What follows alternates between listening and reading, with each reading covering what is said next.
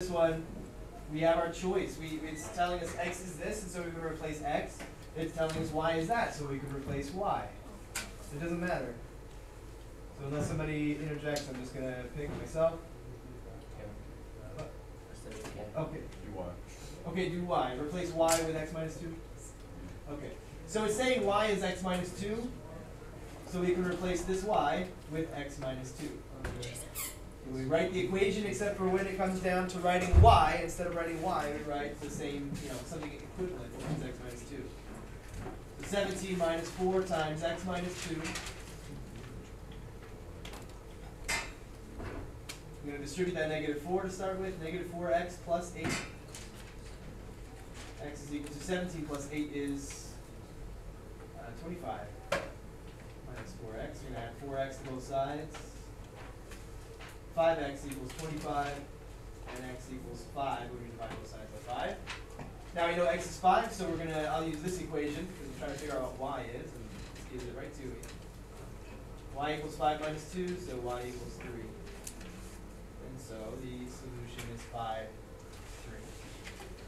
3. Should work if you try it out. We already know it works in this equation because we used 5 to find 3. We tried here, x is 5. Y is 3, 17 minus 12, 17 minus 12, 5. 17 minus 12 is 5, yeah? 17 minus 12, yeah. Okay. So I just tested it, kind of mental math here. Put a 3 there, 4 times 3 is 12, so 17 minus 12, and that does give us 5. All right, that was 3, now 10, and then 20. 10. 2x minus y. 2x minus y equals 23. X minus 9 equals negative 1.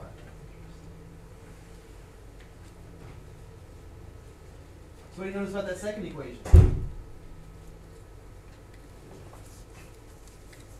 How's the second equation different from the first equation? There's no y.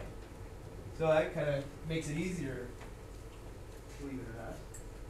Because if I add 9 to both sides of this equation, I get x equals 8. Nothing to do, right? It's like for free. We know what x is. It tells us x is the number 8. And since x is 8, we know what x is supposed to be in this equation. So we have substitute the 8 in there. So we get 16 minus y equals 23. Subtract 16 from both sides. That is 7. So negative y equals 7, and y must be negative 7. So 8, negative 7. So like one fewer step needed. Don't even need to do any substituting. We just are told what x is basically. Take that value of x, plug it in the other equation, figure out what y is. And number 20. We got some decimals. 4.5x plus 1.5y equals 24.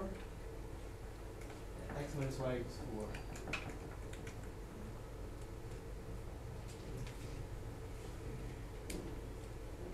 Well, we need one of these equations to tell us what to substitute for what else, right? We need to get x by itself or y by itself. I say we use this equation, because there's not any decimals in it in front of the x or y.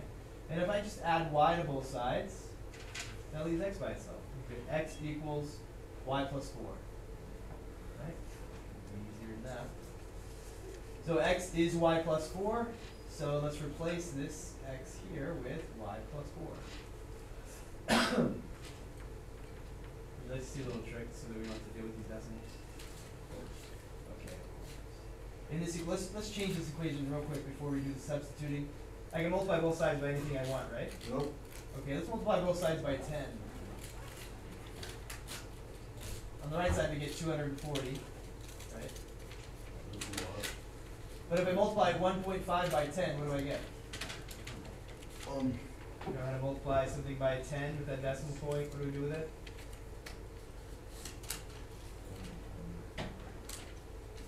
You guys not remember this? When you multiply by 10, you can take the decimal point and do what with it? Move it to the right 15y and 45x. 45x plus 15y. And now we don't have decimals to deal with. So I'll plug it into x in this equation. 45 times y plus 4 plus 15y equals 240. Distribute the 45, we get 45y plus 180 plus 15y equals 240. 45y plus 15y is 60y plus 60y plus 180 equals 240. Subtract 180. 60y equals 240 minus 180 is 60. Divided by 60 on both sides, y is 1. Now we know y is 1. X equals 1 plus 4. So x equals 5. So the solution is 5, 1.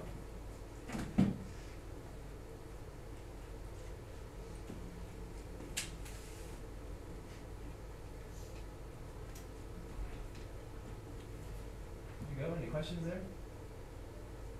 Seems to make sense now? Alright, let's pass some of the homework and clear our desks off.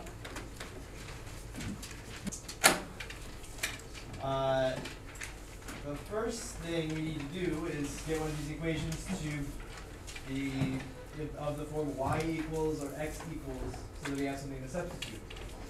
Okay. So just take the second equation and I'll add 4x to both sides. Okay. You could have taken this equation, subtract 2x from both sides, and do it that way, and it'll all be the same. But now I have an equation that says y equals 4x plus 15. It's saying y equals 4x plus 15. It's saying that they're the exact same thing. Y and 4x plus 15 are the same.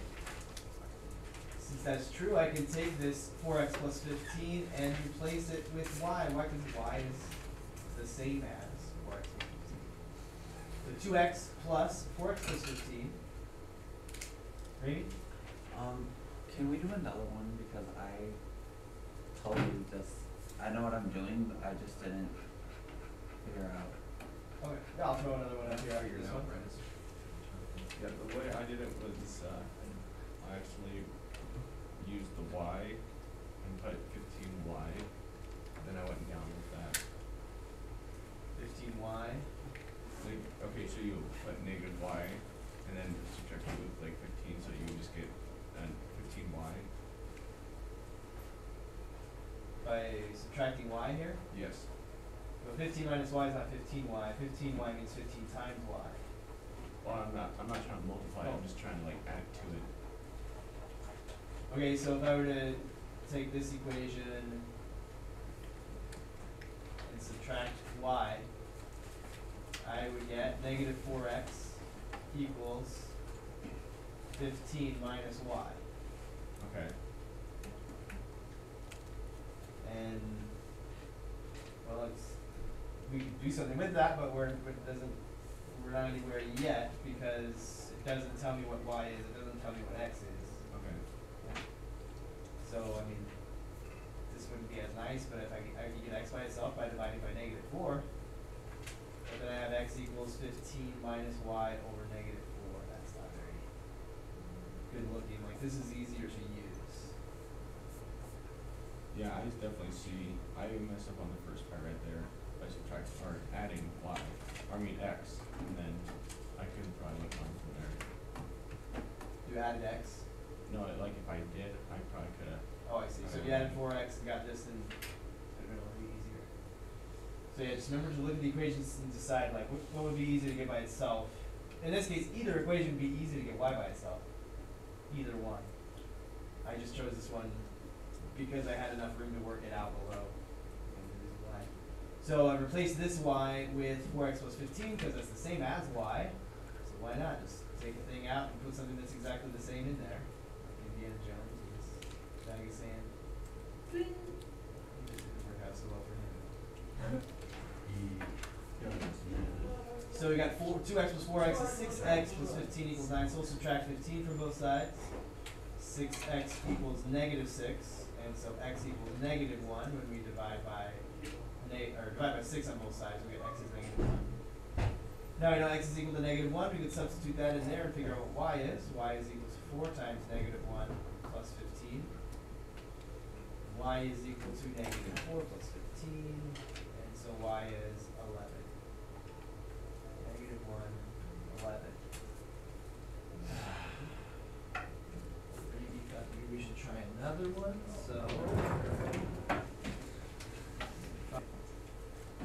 So in order to use substitution, I need to be told that like x and this other thing are the same, or y and this other thing are the same. I need to solve one of the equations for my choice, x or y. It doesn't matter. Okay. I can solve this equation for x, but that's going to look messy. I can see that coming. I'm going to divide by 11 at the very end. It's going to be this really heinous fraction. Same thing with solving for y. Same thing with solving for y in this equation.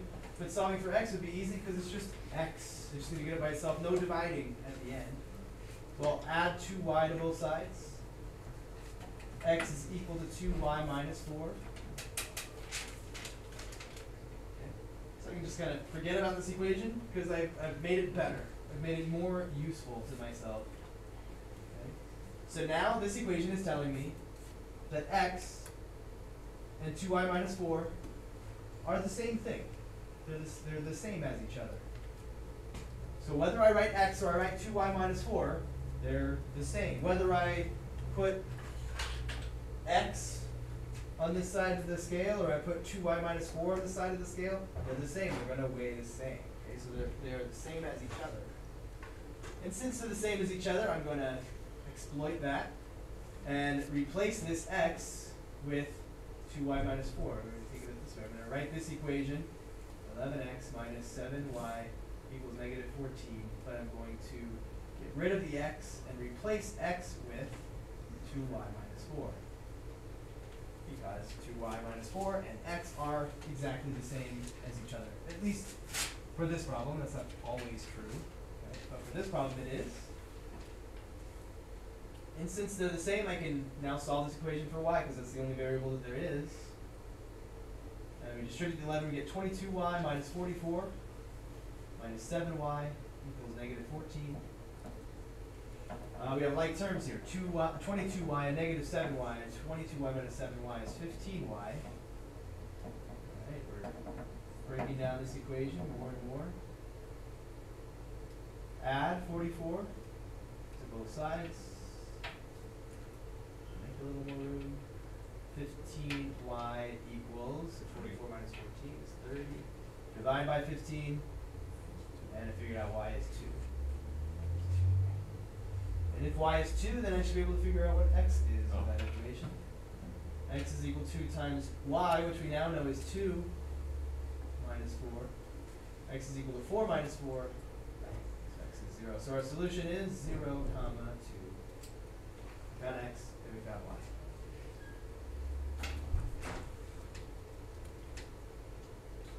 Looks like we've distributed the 5 here. We've got an 8y plus 425, if I'm right. Minus 5y equals 500. Okay, remember, all we have here is just like terms. 8y minus 5y. 3y. 3y. And we'll also subtract 425 from both sides, which leaves us with 75. Divide by 3, and y is 25. So now we know 25, what does 25 mean? Y is 25 means what about the situation? There's 25 adults. 25 adults, yeah, y. That's why I like to write this little note. Y is the number of adults.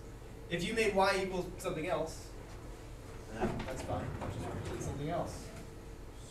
And now how do we figure out how many students showed up? 2y minus 5y is 2y. They're just like terms. So what is it? How do we figure out how many students showed up? Just add 60. Because that'll equal 85. So you know that 25 plus something has to be 85. Yeah. Okay. Or this equation says x equals 85 minus y, so I just put y right there, right? Put 25 there. 85 minus 25 is 60. Either way, we know x is 60. 60 students and 25 adults. Can you just kind of guess and check? And let me try Let me try a wild guess. 40 and 40. Well, that didn't work. Let me try, well, it's gotta add to 85, so 40 and 45. Well, okay, then that's not gonna add up to $500. And you can keep trying and changing and saying, well, that's too much money, so I have too many adults, right? I need to back off on the adults and substitute more students. But that's, right, we're trying to learn something new. It's good that you can, like, that you understand what you're looking for. You're looking for a combination of students and adults. You understand how to make sure that what you found is correct, but we're trying to learn something new. And we're starting off where the numbers are, nice and easy, right? The numbers come out 60 and 25 rather than negative 40.25 and 33.972. We could definitely have systems have those solutions. Alright, so let's look at a different kind of a problem. We could use systems to solve. Where is that? So, the length of a sand volleyball court is twice its width. So, whenever I can, I'm just talking about shapes or it's talking about pretty much anything. I'm going to try and draw a picture if that's possible. Okay, and I can definitely draw a volleyball court. Maybe not well, but I can draw something that looks like a volleyball court with a net going down the middle. Okay. Right, this is like the length across here, the width here. It says that the length, I'm just going to write the words, length is twice the width. The length is twice the width. What's the width then? Right. We knew what the width was, we would know the length. But What's the length? if only we knew. Give me 1,000, I got it. We need more information. There's no way we could know, right? There's an infinite number of rectangles whose length is twice its width. So I'll also tell you that the perimeter is 180 feet. Oh, I knew it was gonna be something bigger.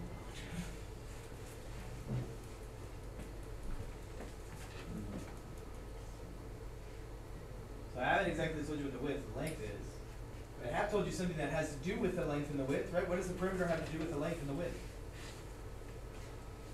The perimeter of a rectangle is? The perimeter of any shape is? Is that like the whole outside? The whole outside, yeah. Wouldn't the width be like 45 or something? Why? Because like 180 divided by 4 is 45. Okay, well, we're starting to kind of guess, but then if that's 40, if we're dividing by 4, we're assuming all the sides are the same. Yeah. Yeah. So then the length would be 45, but 45 is not twice of 45. But 45 is 100. Well, if this is 45, then this is 45, which means there's 90 left between these two sides, which means these both have to be 45. No, We're locked in. twice is not. One of them will be twice.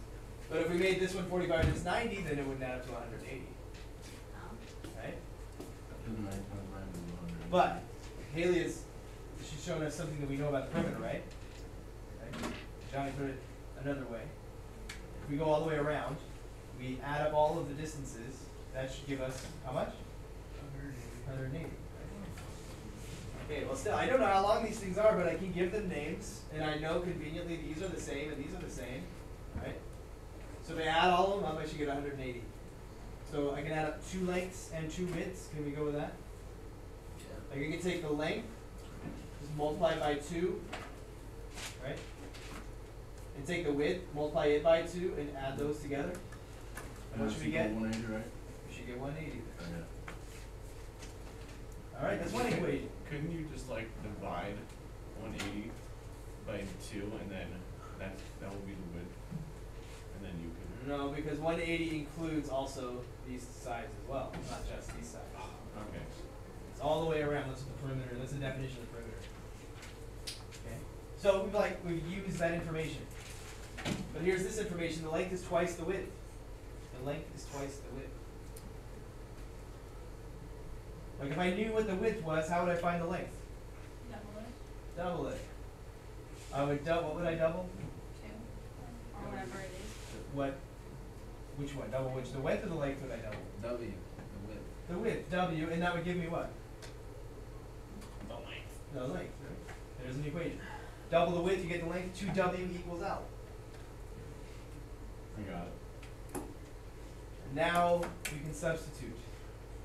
You got it using substitution solving systems, not guessing engine. I like this engine, you got me Starting with me, let's start easy. Teach you something new. I'll write it out. So now we know that L is equal to 2W, so I can replace, right, I can put 2W in there for L if I want. But let me be a little bit clever here and write a little bit of an easier equation. L is the same as 2W, so I could replace this L with 2W. But 2W is the same as L. Do you see 2W anywhere else? No. No. Here. I guess I wasn't looking. Well, look at that. 2W and 2W, they're the same thing. Like, and 2W is the same as L, so I could replace this 2W with what? You're just looking at Oh, me. you. What's 2W equal to? Okay, 2W is equal to 2W. There's a tautology for sure. But what is 2W according to the other equation? What is 2W equal to? Look at the board. That's the second equation. What is 2W equal to? No, 2W is not equal to 180. 2W plus 2L is equal to 180, but what is 2W equal to? 2W is equal to,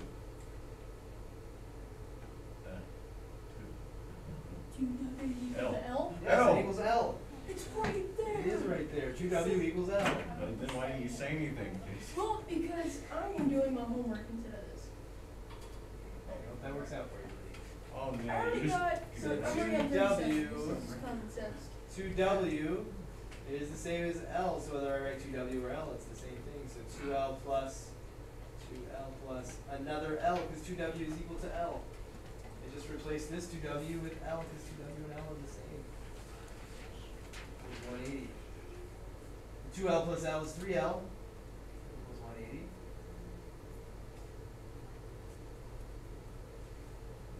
Divide by 3.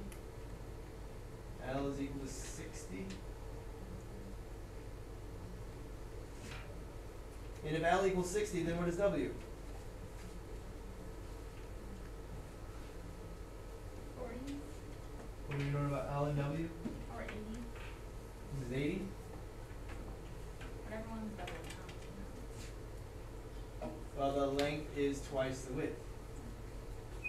So if the length is twice the width, then what would the width have to be? The length is twice the width. Twice the width is the length. 30.